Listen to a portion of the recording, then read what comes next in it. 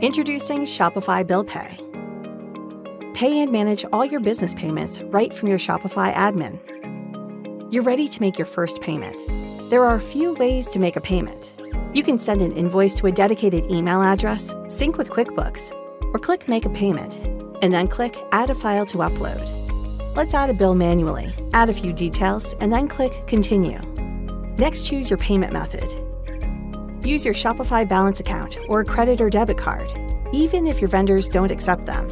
You can also connect your bank account and pay by ACH bank transfer. By using your credit card, you can rack up rewards on your business expenses. Your vendors get paid now, while you can delay payment until your next billing cycle. Let's pay with credit card. Now, add your card details. Click Add Details. Then select your vendor's delivery method: bank transfer, paper check, or an international wire transfer.